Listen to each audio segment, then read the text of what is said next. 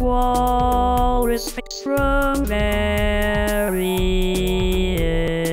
sources. Surrounding the tusks is a broad mat of stiff bristles, mystacial vibrissae, giving the walrus a characteristic whiskered appearance.